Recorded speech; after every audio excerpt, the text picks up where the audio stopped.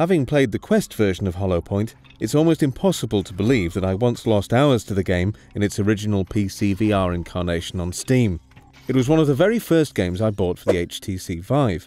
I found it thrilling, and it still is, but the fact that I put up with trying to manage the trailing wire to my computer whilst engaging in the acrobatics that the game demands makes me shake my head in wonder. It's testament to how engaging the game is, and what a natural home it's now found on the delightfully untethered Quest. The premise of the game couldn't be simpler. You're in a dojo, armed with a bow and arrow. Holographic shapes and later katana-wielding ninjas are projected around you, and you have to shoot them as quickly as you can. The cubes in the initial waves will fire a projectile at you if you don't shoot them quickly enough. If you take them out with an arrow, they'll fire a projectile back at you as they die. So shoot and dodge. Couldn't be more basic, really. There are only two game modes, the campaign mode and a customizable time trial mode. That's it. There aren't even different rooms to choose. Just ever trickier waves of vengeful holographic sods. So what's up, Doc? Why does this deserve my money? This sounds more like a side-questy affair to me. Well, perhaps.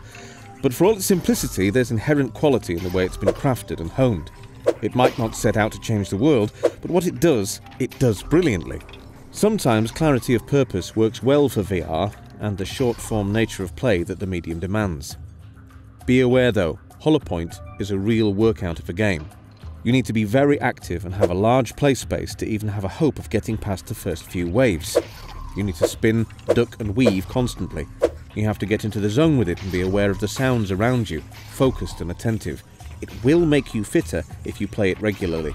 It's worth building into your VR fitness regime if that's your thing.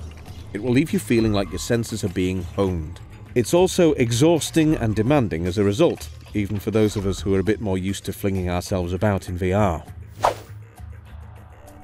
I can certainly see the viewpoint that the game could be more substantial or have a few more tricks up its sleeves or some bells and whistles. It would be good if there was a choice of environments or some alternative skins for your transparent nemesis, but it doesn't feel bare bones for the lack of these things. It's a deliberately streamlined, consciously simple and deft affair. It's tightly focused on what it does, and it wants the player to be too. And if you buy into that, it will reward you with exhilarating gameplay that's always going to be worth a few minutes of your time a day for as long as you own a Quest. The graphics are simple. The dojo room that the gameplay takes place in is reminiscent of a first-generation Oculus home environment. "You aren't here for sightseeing!" the game would bark at you, if it was a person, probably while chomping on an unlit cigar. The sound is simple but effective. The audio-visual feedback is excellent, giving you all the cues you need to make the constant spin, fire, duck, dodge a matter of reflex and skill rather than guesswork. And that's pretty much it. It won't be for everybody, but then the Quest is a broad church. There's a slightly less frantic and more meaty experience waiting for wannabe archers in the sublime In Death Unchained, for example. But no other game in VR is going to train you up for the Hunger Games as effectively and unrelentingly as Holopoint will. A simple, knackering, and highly enjoyable archery fitness experience, perfect for quick, intense sessions. If you've got the dedication, stamina, and floor space to master it, it'll be one of those go-to titles in your library, for sure. Overall, on point. 8.